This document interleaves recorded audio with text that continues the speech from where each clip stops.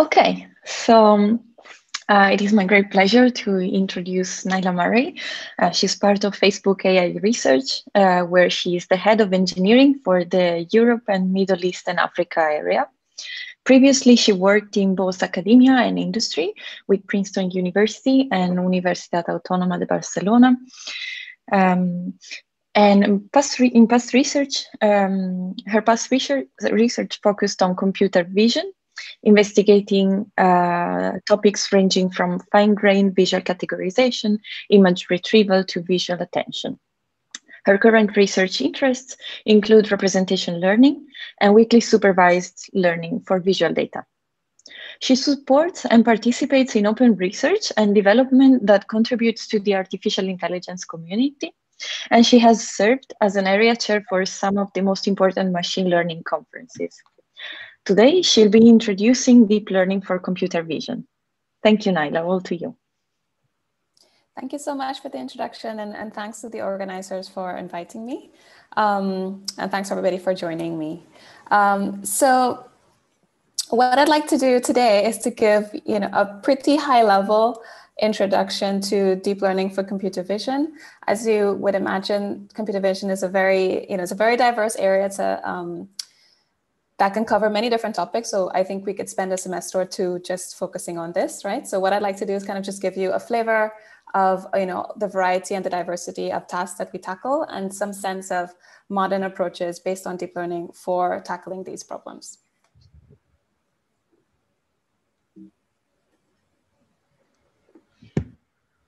So the talk will basically be in three major parts. So first I'll introduce, for folks who may not know, I imagine that probably everybody who's attending has some sense of what computer vision is, but just to be sure we don't lose anybody, I'd like to just give a sense of what people tend to include in the term computer vision. Then I will go into some detail on convolutional networks, which is, I would say, like the workhorse architectural framework for computer vision models. So by no means is this, is this comprehensive, because there are other types of networks that and architectures that people do use for computer vision, but this is certainly, I would say, used in probably the vast majority of architectures for this problem. And then lastly, I will kind of go through a few, let's say, classical computer vision problems and some reference approaches for tackling it. Okay, so let's dive in. So what's computer vision? So if I could explain it in a slide, which I can't, right? But if you would try to summarize what computer vision is in a slide, it's basically saying, given that I have some kind of visual signal, be it an image or like a video stream or something like this, how can I extract meaning from that signal, right? So how can I do things like recognize objects, detect objects, segment the image into different regions in terms of their semantic content, etc. So what might some of these things mean in more detail? So if you're given an image like this, you might ask yourself, are there certain objects of interest within this image? And if so, where are they? So I'd like to kind of localize them with, for example, a bounding box, as you can see here. And this is, a very classical problem in computer vision. You might want to query the image. You might want to have some form of visual question answering, where you might ask, is this image depicting an outdoor scene? Yes. Or what is the weather like, right? And it could be, for example, in this case, cloudy but dry. You might also want to recognize certain activities that are happening in the image. So you might want to know, okay, so now that you know that there's a jackal there, it'd be interesting for you to know if that jackal is walking or not, or stationary. You might also want to estimate the pose of objects within the scene. So in this case, you might want to know exactly where all the relative locations of certain key body points, certain key points in this object. You might also want to be able to caption images. You might want to say, given this image, could I have a sort of short textual description that summarizes fairly well, what's being depicted in the image? As I mentioned before, you might want to perform semantic segmentation, in which you can, ascribe a semantic label to every pixel within that image.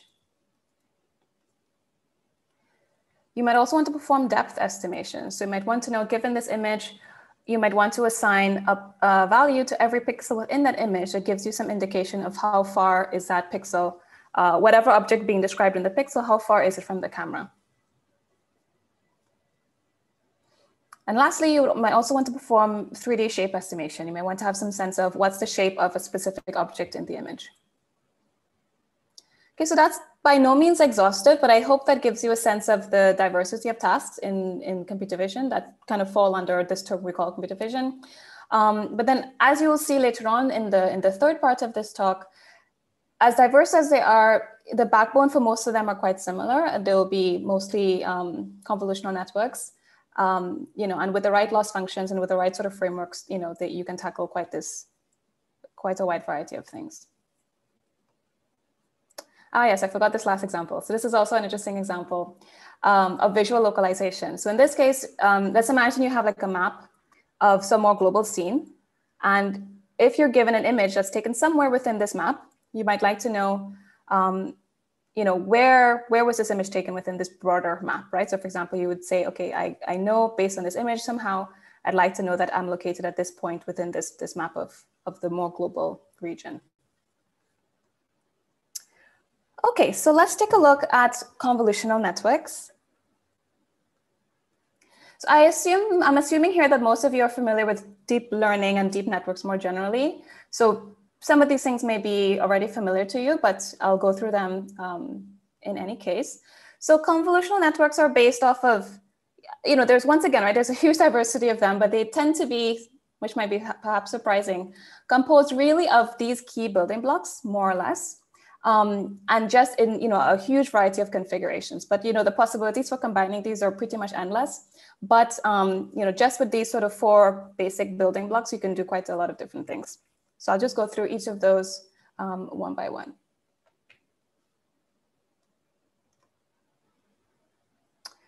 So first we have fully connected layers. So these are fairly basic, right? So it's basically can be described with the equation you see there on the bottom. So it's really a dense matrix multiplication. So let's imagine you have some input signal of vector x, and you have a matrix of weights w plus some bias vector b. Then you can implement a fully connected layer with the equation that you see here that gives you this output hidden vector h. Okay. So just to see like a very quick toy example, basically, let's imagine you have like a 5-dimensional vector x, that's your input. To compute the output, the scalar output h1, you simply multiply by these lines which represent weights, right? So you have 5 weights here that you combine with this equation here, very simply. I'm not showing the bias for now, but you can see it to give you this output, right? And if you just simply repeat this, right? Like with a 5 by 5 weight matrix W, you get a 5 by 1 output vector, right? So that's pretty much fully connected layers in a nutshell. So convolutional layers now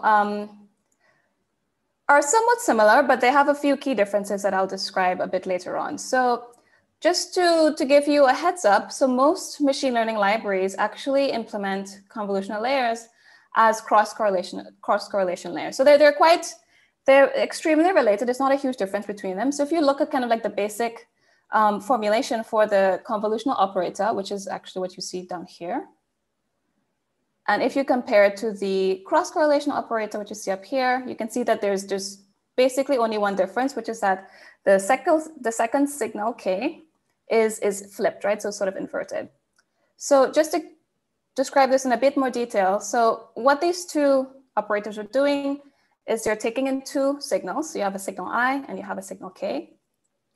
And what you're doing is in both cases, you're computing the integral of the product of these 2 signals. You're assuming that these 2 signals are sort of infinite extent, but there are ways to get around this in the practical case by sort of just padding with different things. So for example, you can pad with zeros in the practical case where you have a finite signal.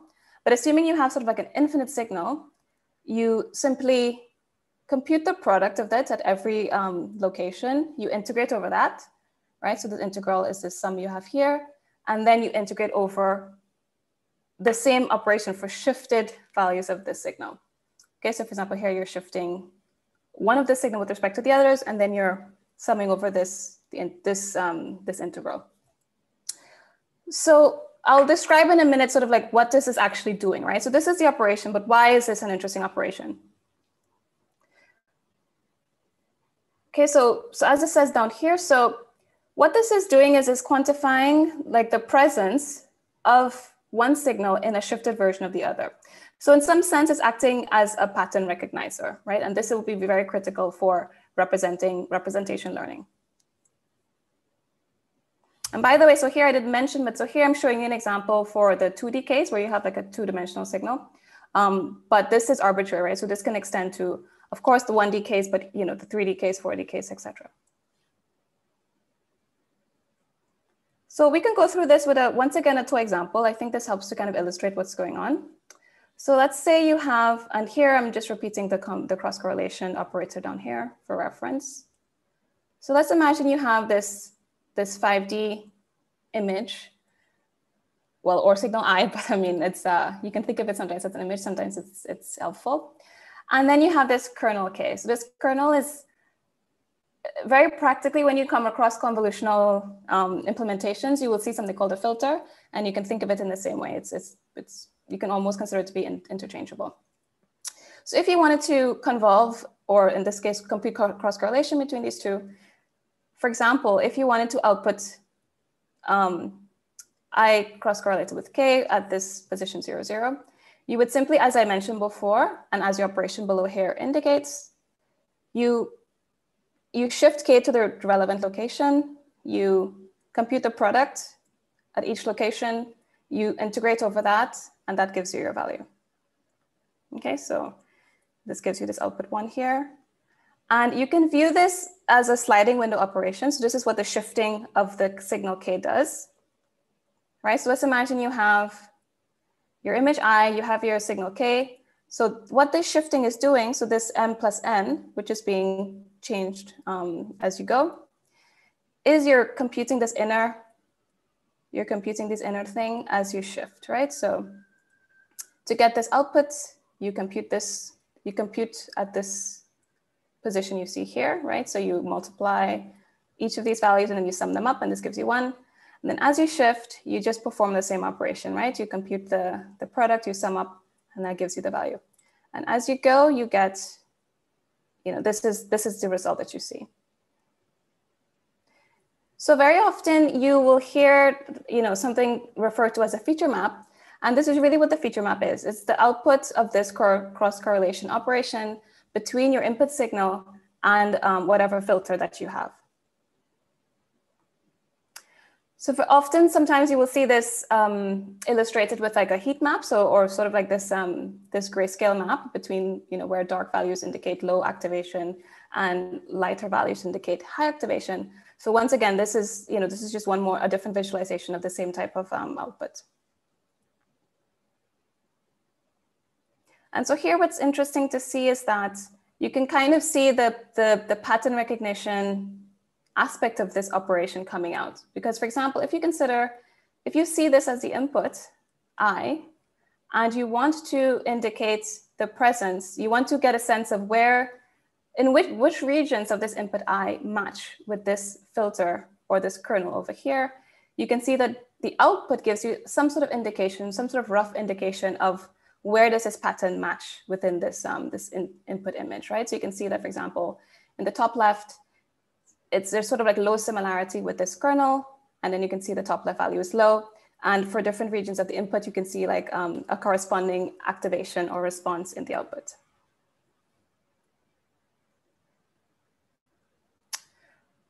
So that's sort of like the building block for a convolutional layer. Of course, it's like a bit more complicated than that, and you'll see it as I go along. So before I want to show how this basic convolutional or cross-correlation operator is combined to create a full layer, I just want to make a few key comparisons between the convolution and a fully connected layer. So here I'm just showing you, what we looked at before, so the fully connected layer. And if we compare to a convolutional layer, let's say we have the same input, and we wanted to compute an output. One thing that's interesting to note, the first thing, is that there's sparse connectivity, right? As opposed to this, as the name suggests, fully connected layer, where in the fully connected case, every output is a function of every input. In the case of the fully connected layer, that's not necessarily the case, and it's usually not the case. So in a typical example, in most convolutional networks you'll see these days, the vast majority of convolutions happen in, at least for visual, at least for computer vision, with a 3x3 convolutional filter or kernel.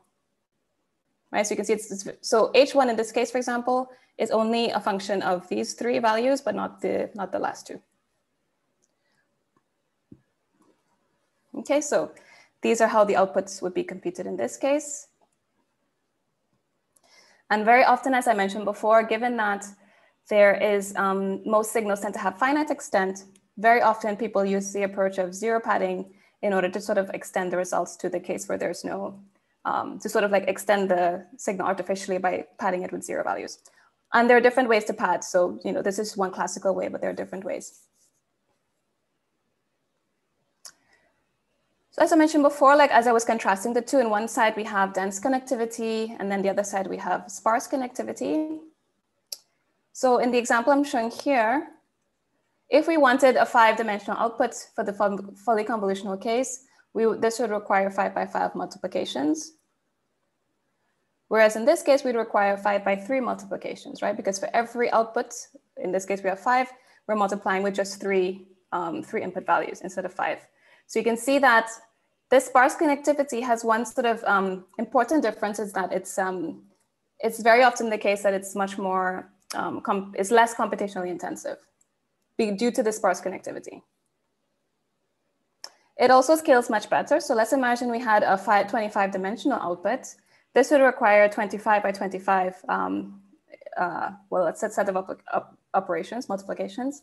Whereas in the convolutional case, it just scales linearly, right? So it scales linearly with the amount of, with the output size that you want. So this means that it's, you know, you can imagine that if you scale up to, let's say, realistically sized data, because of course, you know, in the real case, we're not having 5-dimensional inputs. You can see like how big of a difference this is, and why this is one of the key reasons why convolutional networks are so preferred, because they're just so much less expensive. Another key difference is the value of having, or the benefits of having, shared weights. So once again, if we look at our example, for this 3x3, for this 5-dimensional output with 5 input values, we require a 5x5 matrix. Okay, so we have 25 weights. Whereas in the convolutional case, our weights are shared, right? So remember, if you look back to the example of us shifting this kernel, for convolutional networks, these kernels are actually our learned weights, right? So that means that as we shift the kernel, we're using the same kernel, so we're using the same weights. And so that's, you know, another very appreciated property, the fact that we can share these weights in these kernels.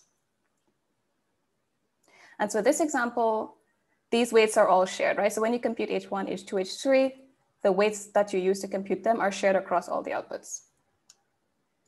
And once again, if you scale up, so if you think of not having like a 5x5 problem, but you have like 25 by 25 problem, once again, it scales much better, because in this case, even if you increase the dimensionality of your input and your output by a factor of 5, you're using still exactly the same number of weights. So once again, like the convolutional layers tend to involve significantly fewer weights. Now this is not quite a fair comparison, because as you will see very soon, normally when you have a convolutional layer, you don't just have one filter, you tend to have multiple filters. So then now the comparison here is not entirely fair, but you'll see that it still scales much better generally. So we mentioned we started off talking about 4 different building blocks typically. So now we're on to number 3, right? So we looked at fully connected layers, we looked at convolutional layers, and so now I'm going to show pooling layers. So pooling is an operation that, once again, you know, there's a lot of diversity in different types of pooling strategies you can take. And the type of pooling strategy you take will depend a lot on the type of problem that you're tackling and certain assumptions you make about your data. But the overall goal is to sort of aggregate or summarize some subregion of your input. So let's look at our convolutional example here, a 1D example. A pooling layer will, it will basically attempt to sort of summarize or create some aggregate statistics over some subregion of your signal, right? So if you imagine you have some sort of pooling function f, you have a subregion A, then pooling was just a function of that, and you can have different functions. Most typically, people use max pooling, which is, you know, as simple as you see here. So basically, whatever subregion of your signal you're looking at, you just compute the maximum value within that subregion. And another obvious alternative is to simply average. Okay, so this is just a way to sort of summarize your intermediate representations or feature maps or outputs, however you want to call it.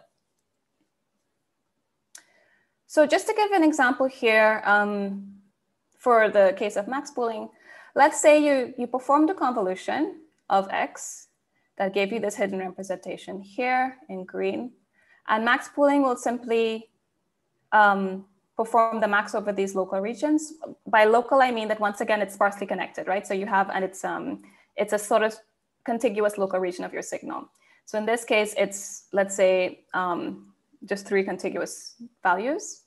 And you just compute the max over that. So in this case, you get 1.2, and you actually get the same max value as you shift this pooling operation step by step. So one interesting thing to note here is that let's imagine that you shift your signal. So if you compare to the previous slide, you're just adding in a 0 padding on the top, and you're shifting your signal 1 down by 1 position down. Okay, so all the values have moved downward this way. And let's see what happens if you compute the pooling operation once again. So in this case, you see that the pooling values have not changed that much, right? So if you look at the previous example, these are the values you see here as the output of the pooling. And if you shift your signal by 1 value, you see that the output of the pooling has not changed much. So this is just to illustrate one property that tends to be like a motivation for using pooling, which is that it allows for a bit of translation invariance. And this is, I would say, is sort of like an inductive bias for computer vision, which has proven to be very useful, which is this concept that, let's imagine you have some visual signal. If your visual signal is shifted by some degree, let's imagine you crop it slightly differently, you would not expect, it's not necessarily useful, and it's perhaps actually detrimental to have your representation shift dramatically. Because if the semantic content in your image has not changed, what you would like is to have some invariance to the representation of that. And pooling is one way to introduce some sort of inductive bias of this kind. Another thing is that it's often useful once you perform pooling, you might want to do some sort of signal compression, because at this point, you might have a bit of redundancy in your representation. So for example, if you see these output here, you can see they all have the same value. And so you might want to just subsample it. And this is sort of has a nice property, which is that, of course, once you compress your signal, it allows you to, it makes your whole network more efficient. Okay, so I've discussed pooling. Maybe I could have discussed it before, actually. But I want to just get back to this point I mentioned before, which was that when we were comparing fully connected layers to convolutional layers, I mentioned that it's not like exactly a fair comparison, because convolutional layers tend to include multiple filters. So I'll just like show you an example of that here. So like a practical convolutional layer that you would implement in, like in a typical deep learning architecture, it would look more like this one. So let's imagine you have like your sort of input tensor. So let's say you have this example I'm showing you here, this sort of example where you have a 3-dimensional tensor with a width W, height H, and a depth D. And let's imagine you have your kernel or your filter k, which in this case is showed by this sort of overlaid yellow vector here. And so this, what I'm showing you here is like a 1-by-1 kernel with depth d. And so what you would do is you would, perform the same operation I showed you before. So you compute the product and you integrate, and then you shift over. You do this for shifted versions of your kernel, right? And then this gives you sort of like your feature map, right? So this is like pretty much what I showed you before. But like in a real convolutional layer, you don't just have one filter, you tend to have C filters, right? And so you perform that same operation for C different filters, and this gives you an output that has C so-called channels. And once you have this output, typically you apply some nonlinearity, which I'll describe a bit in some detail now.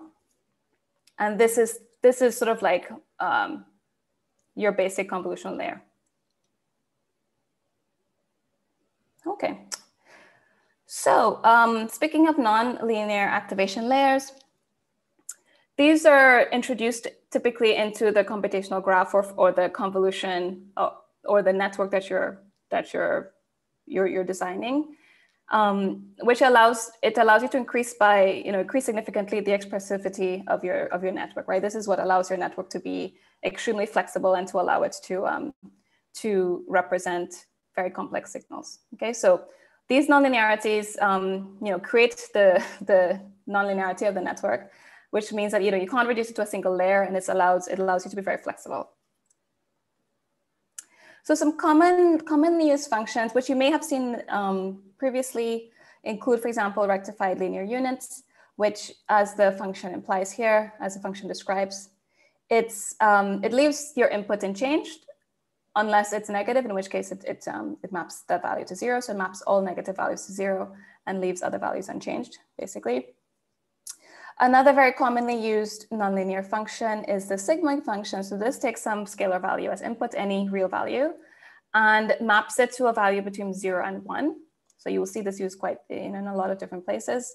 And then you have the hyperbolic tangent function, which is also like a sort of a sigmoidal function, but it takes any real value and it maps it to a value between -1 and 1. You tend to see this used a lot, for example, in convolutional networks for GANs and other places, but you see it for GANs very often as well. Okay, so I showed you all the building blocks. So to put everything together now, a typical deep network or convolutional network would chain sort of all the things I showed together, right, with nonlinearities in between them. So for example, you might have like a first block that's a convolutional layer, with a nonlinearity sort of like paired with it. Then you sort of just keep chaining these together, right, until you get some number of blocks that will be chosen depending on many factors, right? So this is where a lot of the sort of the art of architectural design comes into play. All these decisions about exactly how to structure your model. And you don't necessarily have to have a chain, right? So very often you have things like, for example, skip connections. So in general, you tend to have directed graphs or directed acyclic graphs. They're not necessarily chained. They can be very complex, right? But in general, they tend to be directed and acyclic. So one last thing I want to mention is, because one might ask, this is all well and good, but sort of why did we come to this, or why did we converge to this type of network? So I think one good place to start, or at least a kind of a milestone that you can see it sort of led us here, is the perceptron. So this was like a seminal algorithm in machine learning that was introduced by Rosenblatt in the 1950s. And so this has as a core function what I'm showing you here. And this has been called, by various names, so a neuron or a node or a unit, where, as you can see, what it's doing is combining a linear function with a nonlinearity, right? That's saying if it's above 0, you perform something, or 0 otherwise. So it's a step function. And critically, these weights, this part of the linear function is learned, right? So this is where the learning comes in, using some kind of optimization procedure. And so this algorithm came out through biological inspiration, and it has inspired in turn, a lot of learning algorithms, including modern neural nets, right? So this just gives you some sense of the inspiration for pairing linear functions with nonlinearities. And those linear functions could be convolutional filters or fully connected layers.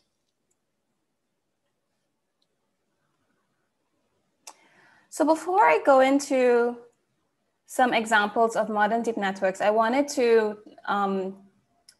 just touch very briefly on how do people try to understand what deep networks learn, right? So very often there's a discussion, there's a kind of narrative that deep networks are black boxes, and we don't really have an idea of what's happening within them. And while it's certainly true that it's hard to explain for, in human terms, their actions are quite, they're quite transparent, right? The question is in terms of how do we interpret them in a human understandable way. And so throughout the years, throughout the past 10 years or so, probably earlier than that, but certainly very much so in the past few years, there have been, a wide variety of attempts and different proposals for understanding, what deep networks are learning, what they're computing, what these representations are really representing. And so I'm just listing a few of them here. A lot of them involve visualization, which is a bit of an advantage, I would say, for visual content, right? So although there've been a lot of approaches for other types of content, for example, text networks or NLP networks, how to interpret them too. So here I just wanted to show you a couple examples of ways that we can kind of probe what deep networks are actually representing.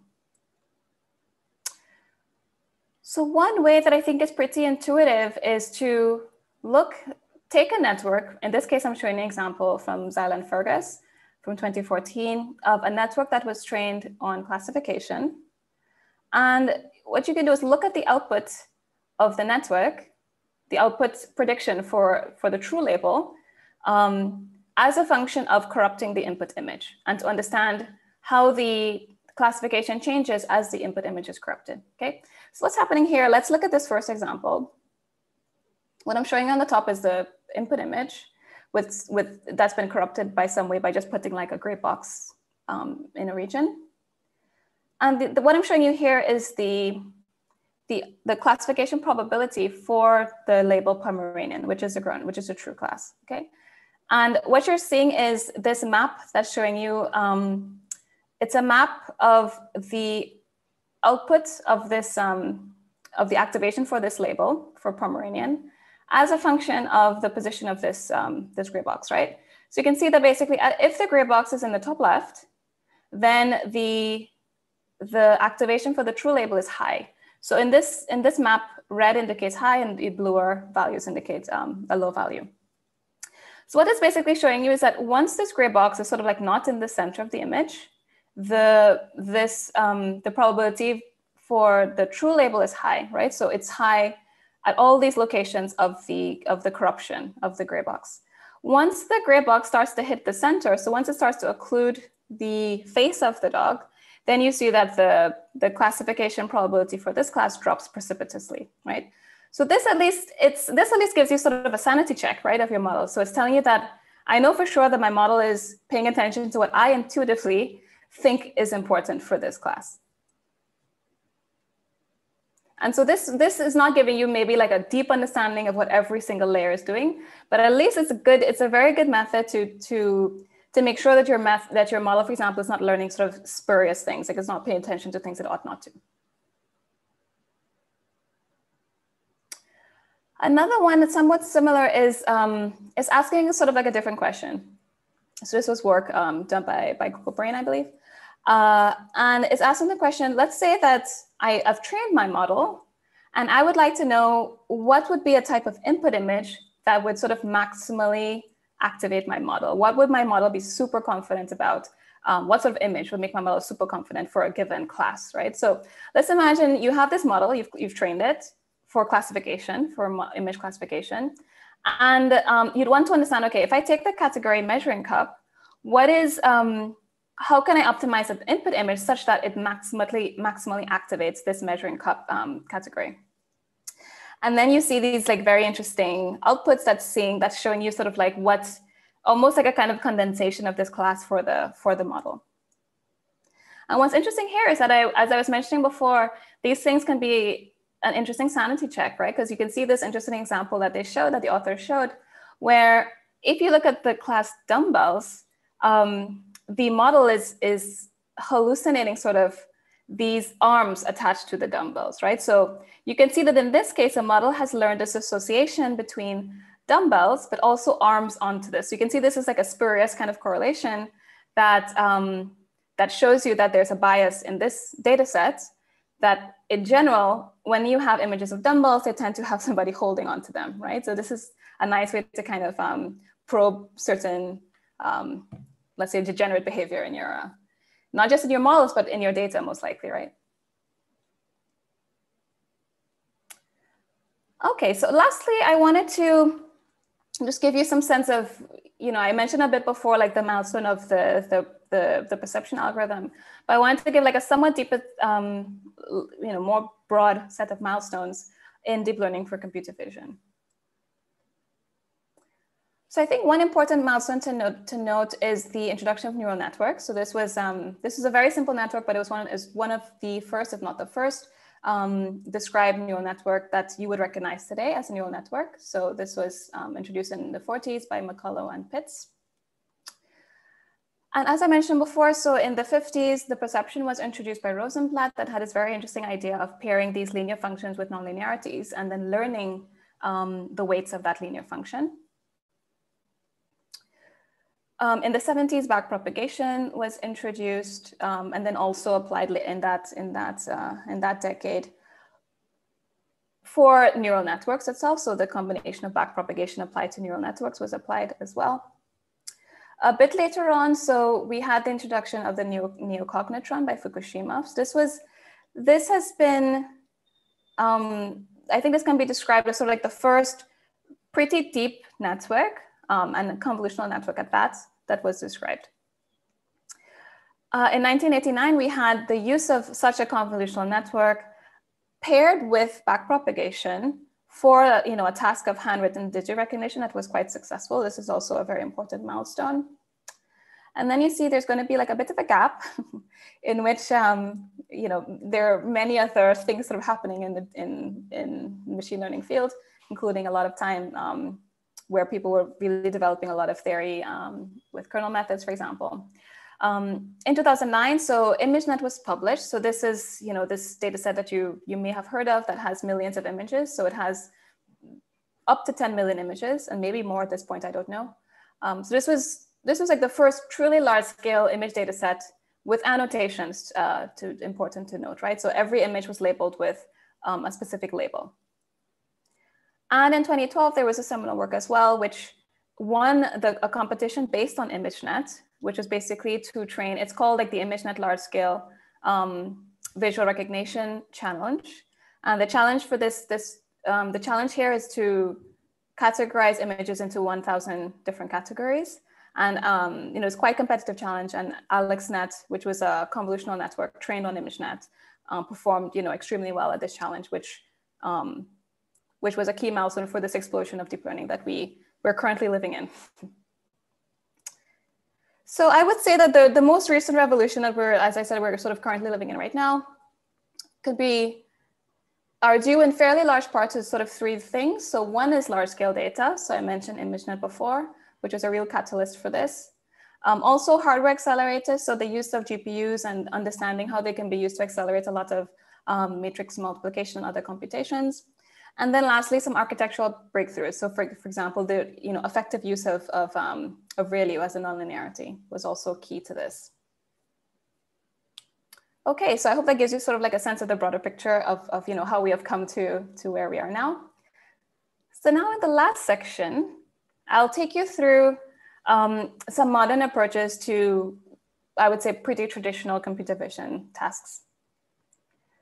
So I mentioned this just recently. So the first CNNs were inspired by, they took a lot of biological inspiration from certain key insights from neuroscience. So in particular, how models of visual cell types were developed in the brain. So for example, the neocognitron that I mentioned a few slides before was directly incorporated certain notions, right? These notions of these localized filters that were specialized to fire for certain visual patterns. So this was something that you know, while many people like to sort of scoff at the idea that, oh, okay, neural networks have nothing to do with how the brain works, and that's probably true, but certain key insights were certainly incorporated, right? And this is one of them. And as I mentioned before, so the seminal work by Lacan et al. On digit classifiers successfully took this type of model, these sort of deep convolutional models, and used backpropagation to train a model for a digit classification. Okay, so this what I'm showing you here is directly taken from this work by Lacan et al. And it's taking this input image, and it's, as I mentioned before, sort of simply stacking these different building blocks that I mentioned to you. So you're starting with convolutions, you take some subsampling, which is a type of pooling. I don't remember what pooling was used here, but some sort of pooling operation, followed by another convolution, more subsampling, and then at the end using fully connected layers before you're outputting your classification probabilities. So these are sort of like the building blocks I showed you in action for this task. So more recently, there have been, the networks are extremely recognizable in terms of what I just showed you. The difference is really in terms of the types of architectural choices that are made, right? So another very seminal architecture for image classification that has been used for ImageNet and has been used for many other classification problems is the VGG series of models proposed by Simonian and Zisserman.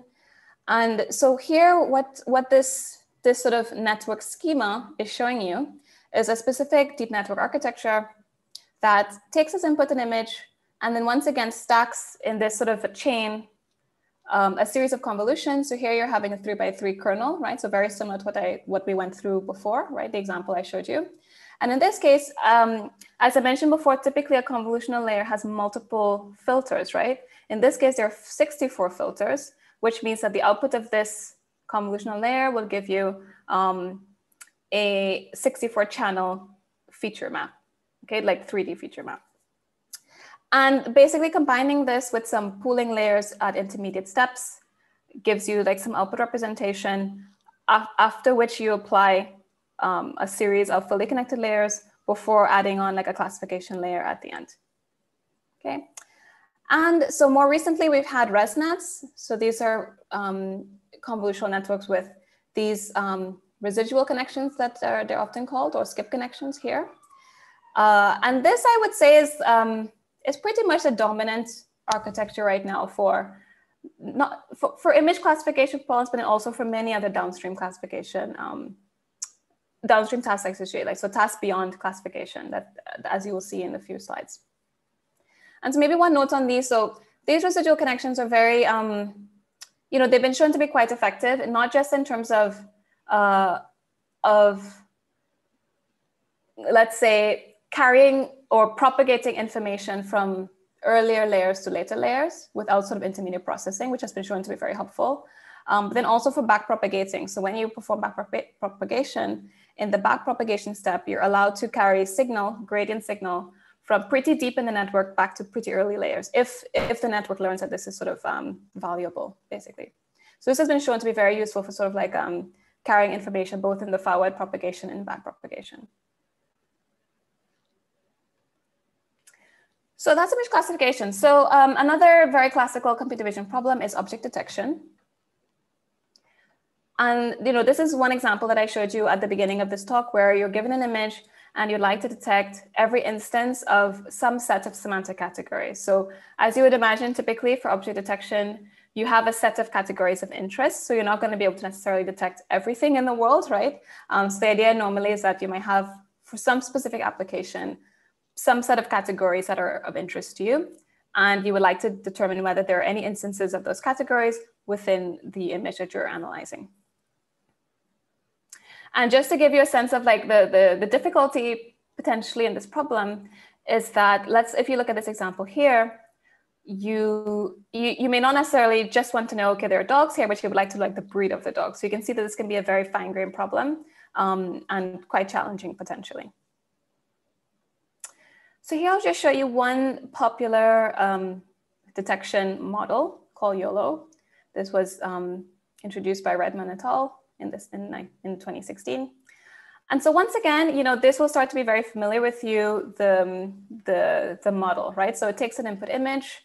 You have a series of convolutional layers combined with max pooling layer. And in here you have nonlinearities, but they're so ubiquitous, very often they're not even mentioned, right? So I'm showing you this image from this figure from the paper itself.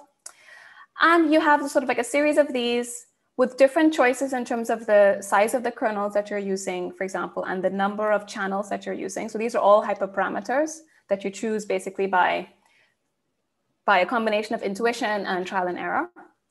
And then once again, at the end, you have these output fully connected layers, right? So what's interesting about object detection as opposed to classification, at least in this case, so what you're getting at the output layer is not simply just a list of the probability of each category being present in the image. What this particular model architecture did is it gives you, it predicts for you at the output layer a series of different things. So you have an output tensor that for which there's a spatial relationship between one vector within this tensor, within this 3D tensor, and a specific region of your input image, right? So let's say your input image is this input image. What the output does is it sort of associates every output vector with some cell within this grid. And then it predicts for that grid whether there is an object centered on that grid, what are potential bounding boxes of the object within that grid, and what are potential categories of the object within that grid. Okay, so for each of these cells, you have this prediction, and this is sort of represented here, where you have for every little grid, you have like a prediction on a bounding box and the bounding box's shape. And then you also have for every grid a prediction of what is the category there. And basically by combining these two things, so combining where is there potential in object, what is the object, and then very importantly, what is the confidence of there being an object, combining these things together, you get, and removing potential objects with low probabilities, you get some sort of final shortlist of highly likely objects with their locations. So moving on, so I see we have like 9 minutes left, but we'll get there. So moving on to another problem, instance level segmentation. So as I mentioned in the introduction, so segmentation is the problem of associating pixels to labels. In this problem of instance level segmentation, we're concerned with what you might call the foreground objects, right? So you can see here, you're not, in this specific instantiation of the problem, we're not labeling every single pixel, but we're labeling certain, we're labeling only for certain objects in a short list of objects of interest. And what we like to do is to detect all instances of a given object. For example, we would like to detect all the people. And we'd also like to separate them. So we like to know this person is distinct from this other person. And we'd like to have like a pixel-wise segmentation of that person. So one very popular approach to do this is called mask RCNN by He et al. And I would just note one interesting aspect of this model, which is that it's a very intuitive model, I would say, in the sense that once again, what we might call the backbone of the architecture is a convolutional network. What changes is really what is predicted at output time, right? So at output time, what this model does is it predicts several things. So it predicts where are there objects with a bounding box. It predicts what's in the bounding box, so what is the label of the object. And then it predicts a segmentation mask. So it just basically says, given this bounding box, I'd like to predict a binary mask that says for every pixel within this bounding box, does the pixel correspond to the object of interest or not? Okay. So moving on to another problem.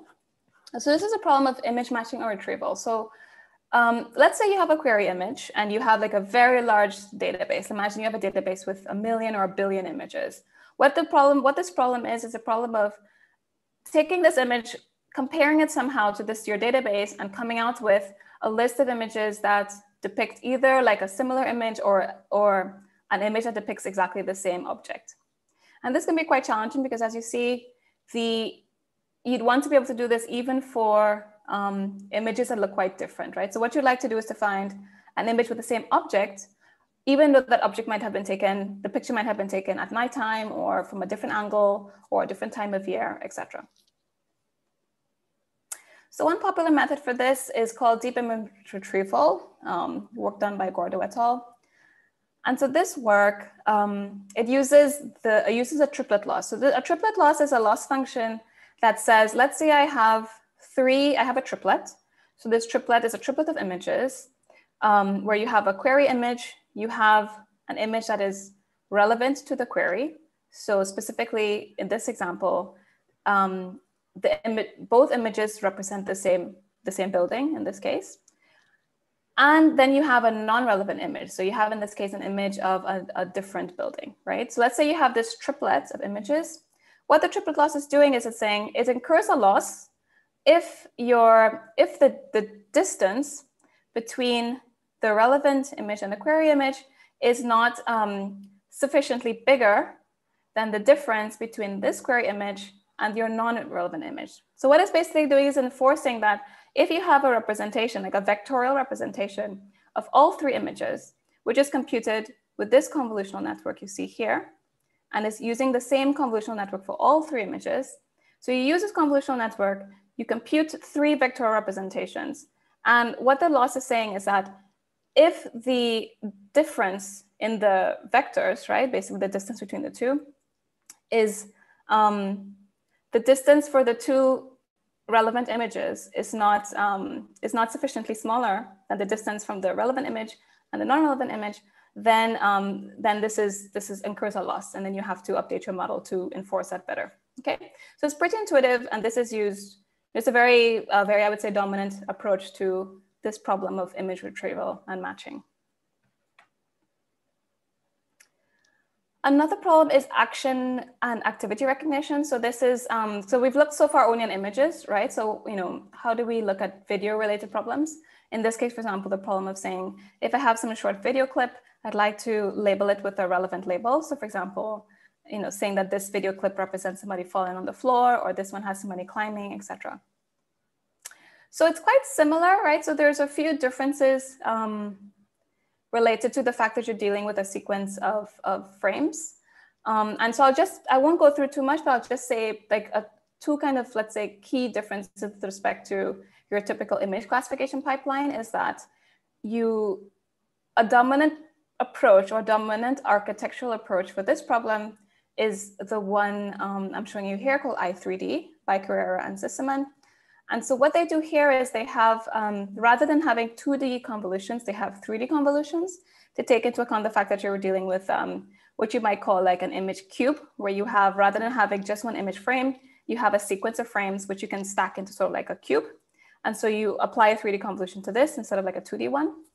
So that's one sort of key architectural difference with respect to images. The other one is that because you're dealing with motion, typically in the problem of activity recognition, somebody is doing something, and that implies some sort of motion of this person or object of interest. There tends to be a separate flow of information related to optical flow. So optical flow is something I haven't mentioned, but is typical computer vision problem where you try to get an estimation of the disparity, or at least of the movement of pixels from one frame to another, right? So this gives you a representation of what motion is happening in the video. And so combining motion representations with visual representations has been shown to be very effective for this task. Sorry, Naila, just to warn you, there is 5 minutes left. Maybe we can leave a few minutes for students' question, if possible. Sure. Yeah, so I think maybe I will skip image generation, and I'm trying to remember what I have after this slide. I think I don't really have much. So maybe I will just explain this example here. So this problem is something that maybe is not classically considered computer vision. Someone might consider it actually more of like an inverse vision problem, where you have, rather than starting from an image and getting meaning, you're trying to enforce meaning, right, onto an image. So you're trying to say, I would like this image to depict something specific. So to give an example, let's say you have an image that was taken in the summertime here. You would like to change the image such that it actually looks like it was taken in winter time. So this is a very, let's say like a more recent but interesting problem that is becoming more popular in the vision community. And the building blocks for this are, once again, all the things I mentioned to you before, right? So a convolutional layer, this is a residual block, which I won't go into right now, and another sort of variant of a convolutional layer called a transposed convolutional layer. But really, the core elements of this model are exactly the things that we've been discussing so far for this hour. And it basically takes in an input image, has a series of convolutional layers, and actually then starts to have transposed convolutional layers, which outputs another image that has been modified, a modified version of the input image. And I think I won't have time to go into too much of this, but feel free to ask if you'd like. Yeah, maybe just I mentioned very briefly self-supervised learning. This is also something I think that has been gained a lot of recent interest in the vision community.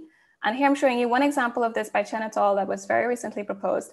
And I won't explain too much about this, but I'll simply say that this is a very interesting line of work, self-supervised learning, in order to learn visual representations that are general purpose, discriminative representations that can be used for a variety of tasks. And what's interesting about this is that these approaches allow you to learn representations without having human annotations, right? So it's a way to extract useful annotations in an automatic way, and then use those annotations to train strong visual representations that can be used for all the types of tasks that we were actually just discussing previously. And so this is like an interesting future direction, because one of the bottlenecks for deep learning models, as you may have heard, are acquiring the data you need to train. So if we can find a way to kind of reduce that amount of data, it opens a lot of possibilities. So I encourage you to look into this more, or ask me questions if you have. Okay. And just to recap, we looked at sort of like these three different areas. What is computer vision? What are convolutional networks? And how are they used to kind of tackle these problems today? And that's it. Thank you. And happy to take questions.